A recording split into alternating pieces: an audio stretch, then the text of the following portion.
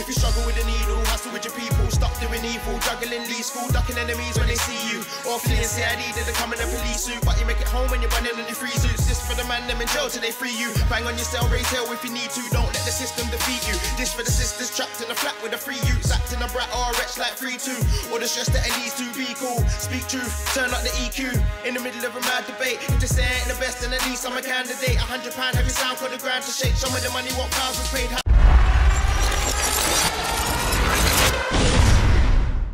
Yo, hey, don't flop, fiddler's elbow, Christmas card, make some noise!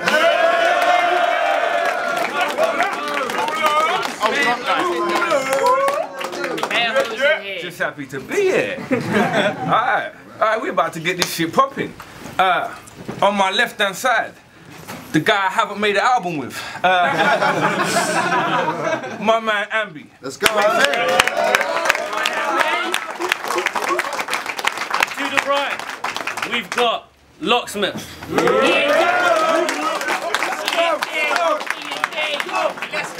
Let's go. Me. Alright, first round is on LOCKSMYTH. Let's get into this. Ready, yeah? Yeah. My last opponent, it wasn't a hard bout. I battled a guy with a tiny temper and made another one pass out.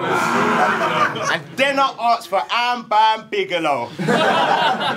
Too fat to pin him though, but I've got this, because my killer quotes, submission holds.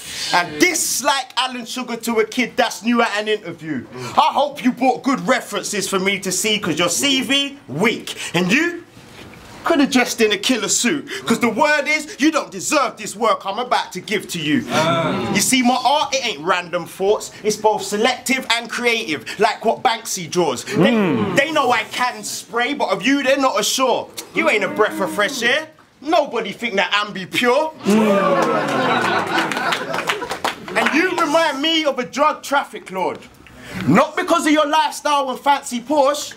No, cause you have a lot of weight that is stored. And you give off a type of feel of an MC who eats plenty and came to Don't Flop, not to apply your skill, but cause you overheard MCs were getting eaten, roasted, fried and grilled. So, your image I see through. You come to these events on a peace move. You don't want beef stew. You just want beef stew. So I don't know why you brag and boast. You're just a massive joke. So fat and gross, I bet you have to go to Giacomo to grab your clothes off the rack to post. And you just multi this and multi that. But that obsession's got you growing gross and fat. Because even your grocery snacks are now bought in multi-packs. You see me? I use my mind like Scarlett Johansson in this movie I've seen twice. So when you take this L, you see why. Now that's a mean approach to speech and quotes. That's why I don't need to reach for phones and speak to tone. Because this chappy building a machine at home that the rest of the league need to clone. And debatable, this is where the confusion stops. I'm gonna crucify you, watch me nail this. I'm not the dude to cross. You're someone I felt I had two-faced, but I'm as evil as Judas was. So when reviewing locks, they'll be like, Jesus Christ, he killed him in plain sight while we viewed in shock. Am I losing shots? Time.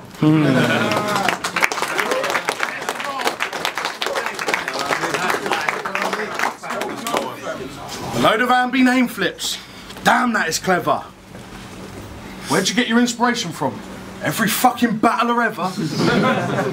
Look, I heard you're switching it up for this battle. A brand new LOCKSMYTH. You clearly came to rap. But I feel honoured, mate. You changing your style just for me. Thank fuck for that. Drop the ego, mate. It's not like a good battle from us will ever occur. We're both terrible at this battling stuff. How is that not a lesson you've learned? I mean, everyone else battling today is going to get a better return. You couldn't even convincingly teach us that Arsenal were better than Spurs.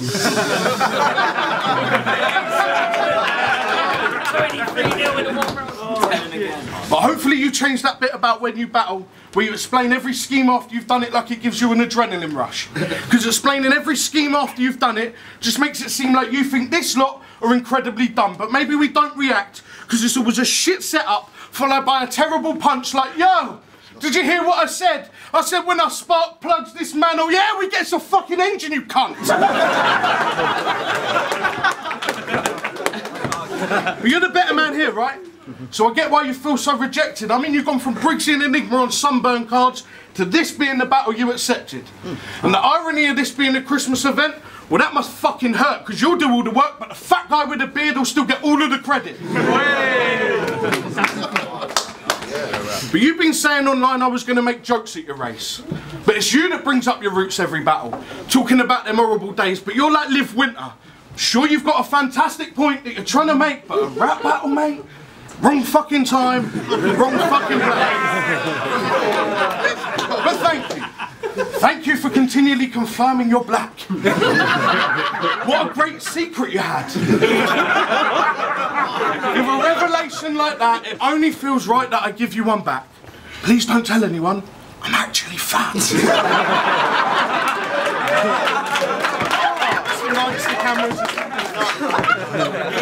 Really though? Any fat jokes you're planning today? They need to get the fuck out my face. Because I might give off this impression like I'm untouchable, mate, but they really hurt my feelings. Don't you think I got enough on my plate?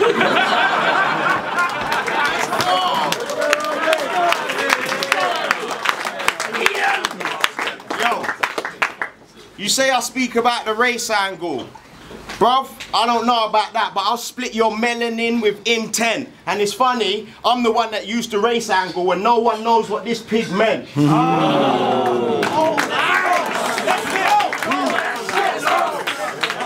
Watch me run the MC.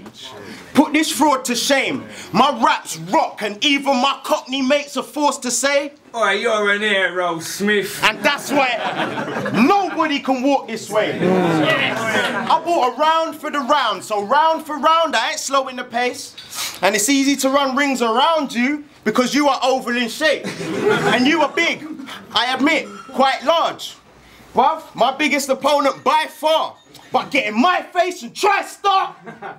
I just step back and you see that gastric bypass. And when I step back, I see you need a gastric bypass. But bruv, I've also got the maddest senses, so if it's a hint of beef, I bet both of us detect it. But you can get it with my right hand or my left hand, brother. I'm ambidextrous. And this like watching Incredible Hulk when it gets sick on Netflix, because when receiving a large body, it's only right his material gets ripped.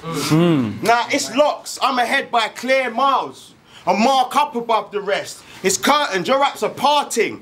I just come to make you hairstyle. And what, shuffle co-signed ya? Well, tell your ghostwriter to show you how to flow tighter and control ciphers. Bruv, I'm experienced. I could outrhyme you with Alzheimer's, and that experience, you see me spill what's in hourglass? Because I'm an old timer. AMBI, you're fat. Flabby and whack, have calorie packed sandwiches, snacks, every 2 breaths has to relax, or asthma attack. So, Bagnall's camera can catch, AMBI's collapse, these punches hit, make you kip. I'm putting in the labour, you can't handle these raps. I'm going fucking ham on this pig like a David Cameron attack. Quality. Right, and you're about to pay the penalty and wreck the loser squad. And you ain't psycho, you're hit and miss. This dude is really washed. And everyone in England knows what happens when you put Stuart on the spot. Nah, oh yeah, I'm a major threat. Think not? I'm gaining rep. Bruv, this the office party. Well, last year it was. This year, it dawned on me. I'm feeling like David Brent as he shakes a leg. Because I'm entertaining guests while showing you the basic steps. Nice. Let's go.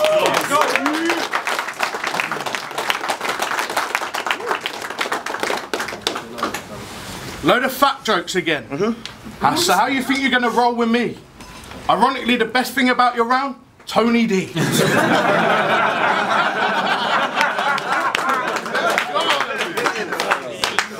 But you've been set up for this battle. Because either way, I sort of win. If you're better today, they'll just say it was too early and I wasn't ready for him. But if I'm better today, I used you as a come-up and made you look incredibly shit. But don't go thinking that it wasn't you asking for me. You started this beef. So when you said you wanted Warlock, this Warlock was ready to put scars on your cheek like the mark of a beast. And now I'm stood here in front of Mr. Businessman, the one who likes to act like he fathered the scene. But you lot should find that hard to believe. That's just marketing schemes. Neither of us are palming a fee, we're sparring for free. So I guess all that goat talk just shows you and false prophet don't fall too far from a tree. But the ego in you is incredible. I heard it's gotten so big now you've actually had to insure it. Honestly, I called him arrogant once. He told me he was the least arrogant guy this side of Europe. How have you even got past the Uncle Tone quality control? I mean, every time you rap, he must die within. In one of your tracks, you actually rhymed retirement with pint of gin. Retirement, pint of gin. Time, I win. That is fucking bad. You followed that up with a track called I'll Never Let You Down. Think I'll be the judge of that. How have you not clocked that being the whack one out of your entire circle of friends? That literally makes you a black version of Zen.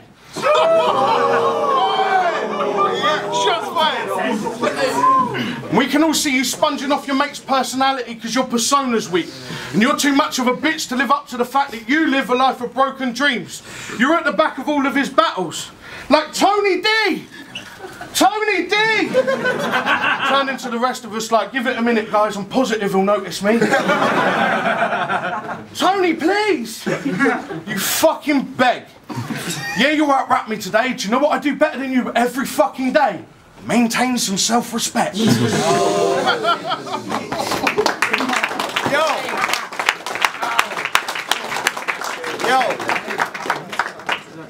You criticise me for showing my boy support, like that's wrong. They just mad because I amputee and they ain't got a leg to stand on.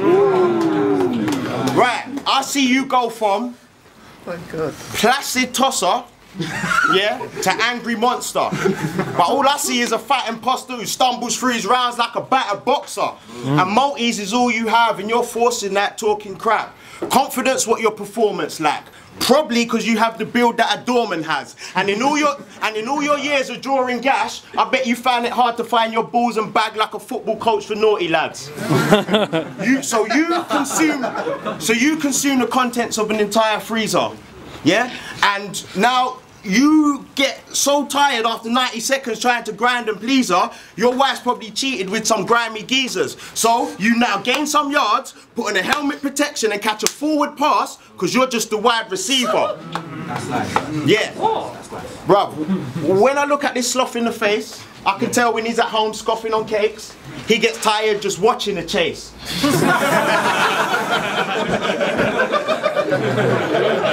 And to discover your garms, you go far and wide, cause brother, you're large to Bumba Clark. So you settled with those tattoos, cause that's the only sleeves what can comfortably cover your arms. And here's some more great advice to change your life. If you slow down on the plates of fries, you will no longer suffer with chafing thighs. Because your diet, it needs adjusting. Because you look fucking disgusting. You're so big you can't even run, king, and your belly's about to pop star, and every breath and step you take must sting. Bruv, I am trying to be the greatest. When you talk, you whisper. When you talk, you whisper. Your voice is in need of training, and you ain't got your own style, just repeating phrases. So I don't care what ammo you had to pack for poetic justice. I hit him up, because this league's in need of changes. AMBI, damn. You getting smoked so bad, I could catch cancer, fam. This ain't a strain for me. What I roll with raw. We should have done this in Amsterdam. And to settle the score, I'm used to handling 2.0 because I'm a ganja man. And my lines, no matter how many times you flip it, you still get a result, brother. It's like an ambigram. Right, this battle for me, it was sort of a part all from the start. Because fat with multis, that's all that you are. So I do this for promo and to practice performance and bars and this sort of a laugh. That's why I've done stuff like cancel the Ritz when Rowan had asked. And you, well, I've watched you battle outdoors and we know that's a part. So for 219 views, you'll probably be flowing it park. And that surname Moss suits you, Stuart, because we watched you grow from your bark and then flow on the grass. Time. Let's go.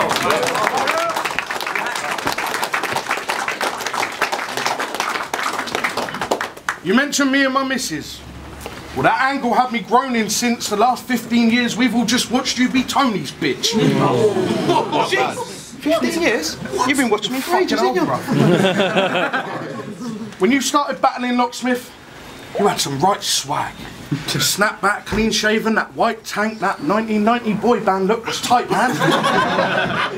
Rocking that big old chain, looked like it came with a price tag, but you don't wear that chain no more, do you, Locksmith? Why is that?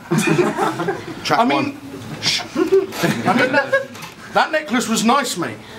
To afford that, you must have played the stock exchange. That wasn't pocket change, but now you just rock that nice bracelet instead, don't you? And some might say that bracelet is off the chain. For those of you that aren't with me, Locksmith got his necklace popped off his fucking neck by 2 children. And that bracelet's made from the only fucking parts he had left.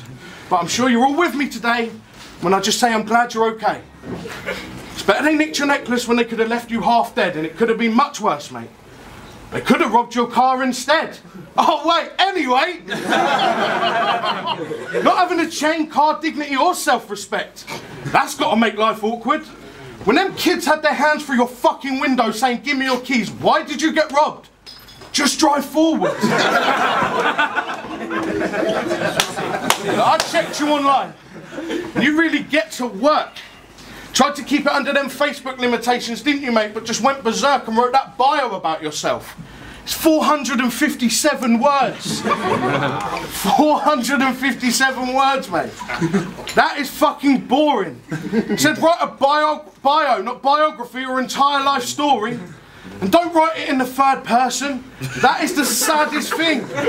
Writing about yourself in the third person just makes you look like a massive prick. At least that's what AMBI thinks.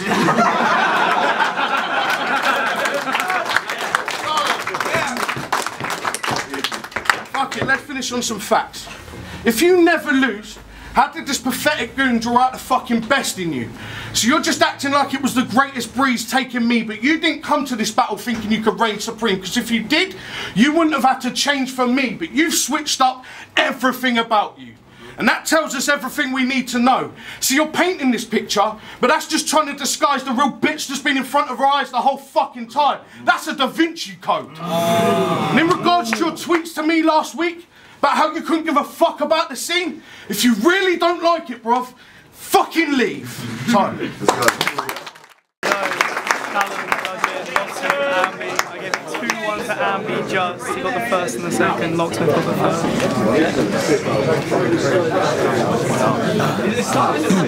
Yeah, I was feeling watching Locksmith and first round for Locksmith was about 6. Second round was really close. I was just editing with AMBI. Third round, I went to Locksmith. 9, 7, just about. It's a really tough battle to judge. I gave it to Locksmith just on the first 2. The flip game was incredible from both of them, which was nice to see as well. And AMBI's third round was fire. It was really sick. They were all like, it's good back and forth, but just about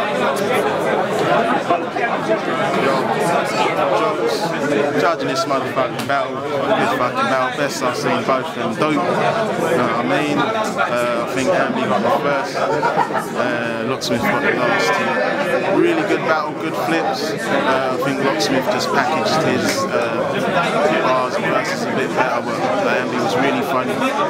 He's getting a lot better. So 2-1 Locksmith.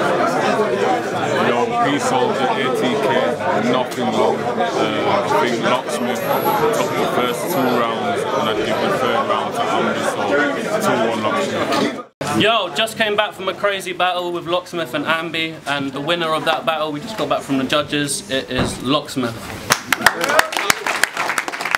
I hope you bought flows and dirt that are holding weight, because this will be no debate, because it's over. Wait. this. No, I said this. His uncle went. Oh yeah,